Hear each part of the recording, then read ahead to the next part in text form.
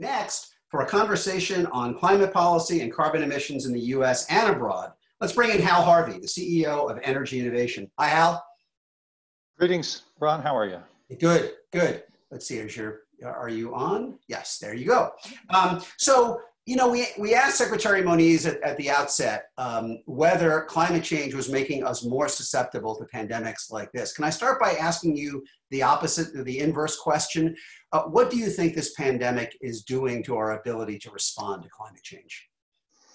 Well, one hopes that we would begin to take climate change a little more seriously. The world's economy grinded to a halt with this tiny pandemic, these little cells.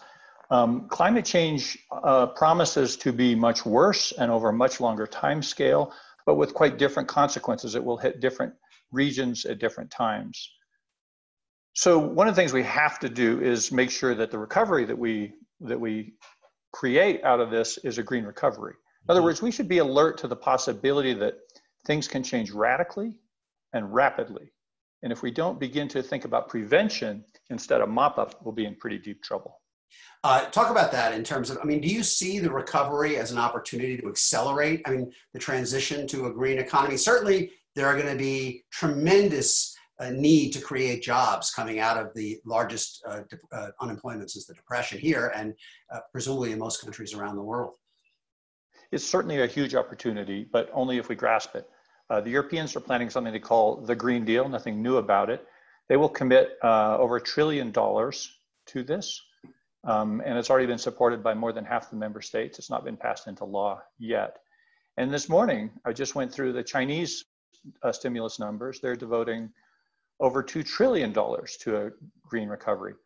What's important about this is you're building the capital stock that sets future energy consumption patterns. Capital stock has long turnover time: cement plants, power plants, the car fleet, the truck fleet, refrigerators, buildings especially. So if you want to bend the curves on their carbon emissions, you have to start today. We have this massive influx of cash to the economy. We can make these investments for tomorrow, or we can squander the money for today. And it's a fundamental choice that we have not yet landed on here in America. I don't think anybody would look at this last few months and say it has been a model we're going to be studying in 50 years on international cooperation, dealing with a global challenge. More likely the opposite. I'm interested in what you think, if anything, this tells us about the ability or the requirements, really, the preconditions that are necessary to get the world to cooperate on something as big as climate change. Well, the first thing one has to do is recognize that there are some international negotiations and agreements that are zero-sum games, who gets which piece of territory. There are others which are positive-sum games, that both sides win and win big if they work together.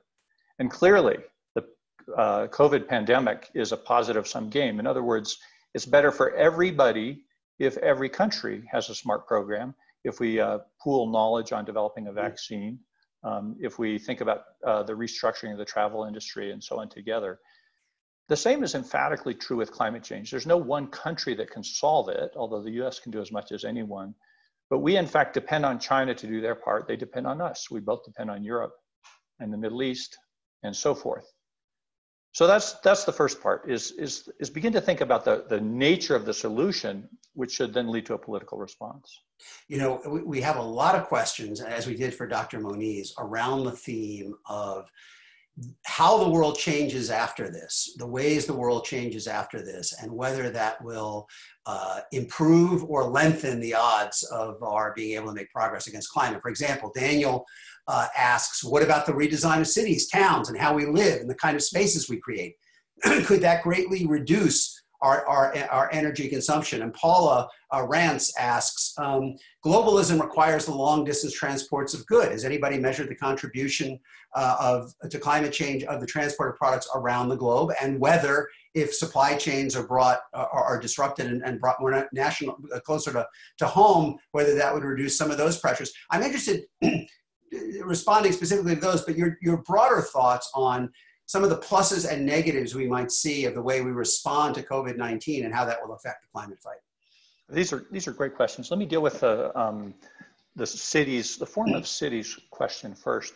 One of the consequences of the pandemic is the streets are empty. It's quieter out. And people are discovering that the streets can be used for more than just cars. Kids can play. You can ride a bike.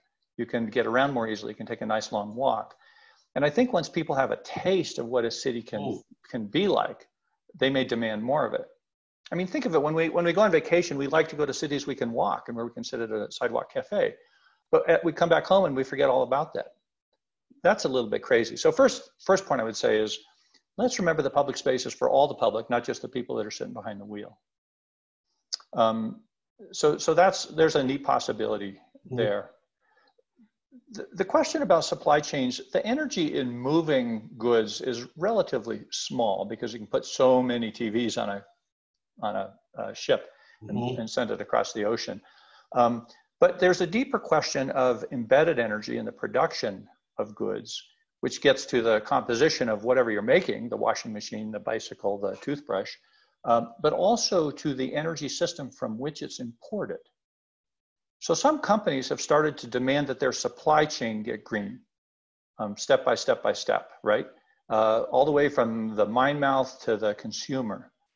And the bigger, better ones have had a huge influence, a significant influence, not nearly big enough, on other countries and other suppliers. And I think making this a more vigorous push, including using national policy, would make a huge difference. You know, to your point about kind of the livability of cities, there's interesting data from the International Energy Agency. Overall, they project, I think, an 8% decline in emissions this year because of so many people staying at home and so much commerce being disrupted. But in March, they said Paris saw a CO2 drop of 72% compared to normal. Much more than even New York, which is heavily on lockdown. I'm just wondering what that says about the way energy is being used around the globe, and you know, if there are lessons going forward. I mean, can more cities kind of emulate the walkable cities, as you suggest? There's no question. The first place for action is in the countries that are building new cities like crazy. So China is going to add 300 million people to its cities in the next 25 or 30 years. In other words, one USA. The current topology of Chinese cities is based on the old Soviet model of single-use super blocks, huge blocks surrounded by enormous boulevards. That's a recipe for a permanent traffic jam. And in fact, there was a 60-mile traffic jam in Beijing that took 11 days to unravel. The alternative is a much more porous, smaller street network like Barcelona or parts of San Francisco. And then giving significant elements of that to public transit so that it's faster than cars rather than slower, exclusive lanes for buses, for example, but also giving it back to the people in the form of micro-mobility. If you get on an electric bike, the hills flatten, long distances become short distances, and you've created a fantastic mobility machine, and electric bikes are booming. I spent 6 weeks in Paris recently teaching, and the mayor there, Anne Hidalgo, has made, I think, 300 kilometers of exclusive bike paths. And everyone's riding bikes. It's great.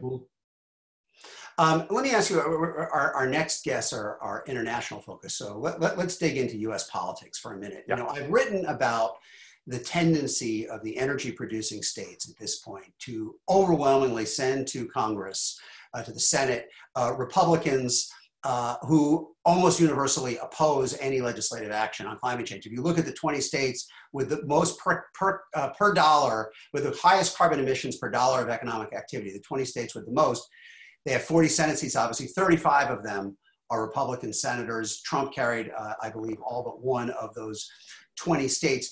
As long as we have this kind of division where the energy producing regions are sending to Washington politicians resolutely opposed to action on climate, what is the way forward in the US toward greater action? Is there a legislative pathway, or is this something that's going to have to be done at the state level and through the executive branch at the federal level? So the first thing to remember is the states actually control most energy decisions in America already. They always have.